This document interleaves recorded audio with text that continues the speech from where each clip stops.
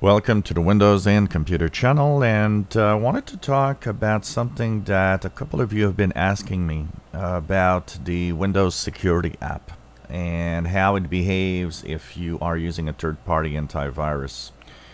So Windows Security, when it actually started, was always deactivated when a third-party antivirus was there, and it's still true for a lot of antivirus software that you can install.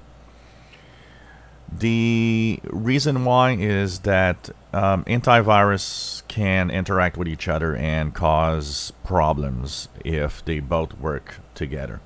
So what happens most of the time is either part or all of the security app will actually stop working. Most of the time it's just part. That means when you install the third-party antivirus, the Windows Security app will have an example, virus and threat protection off, but might have other features on. It will be a mixed bag of features that are on or off. One of the things that happens is third-party antiviruses often take a lot of space and want to control as maximum amount of features as possible. So in some cases it's totally deactivated and has no effect or almost no effect on the system. One thing you need to know also is something that a lot of people have not noticed, but when you are using a third-party antivirus, if you ever decide to remove it and go back to the basic security, make sure that you look at the Windows Security app and that it is working. Very often a third-party antivirus will deactivate it but will not reactivate it once you remove it, and it's up to you to verify that. So the ways to look at it is to see if there's an icon in your taskbar of the Windows Security with a little green check mark, or if it's not there, just go into your search and type Windows Security to get the Windows Security app. Once it's there, you're going to see this panel.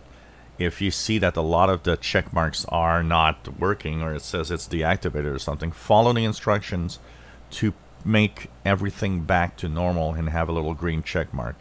It might mean also restarting your device in case of a lot of, sometimes it needs to actually have an update of the signatures, but also sometimes the app itself needs to update.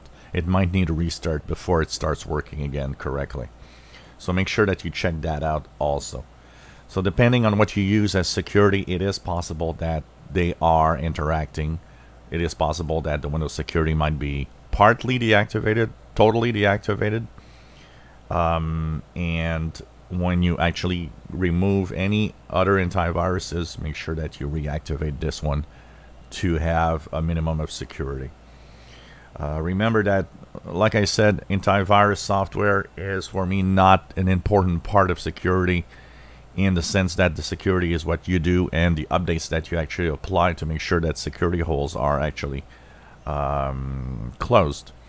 But I still, for most people, will say, better have at least Windows Security working for a minimum of, protection of checking out if anything happens, especially if you live the life of a dangerous life on the PC.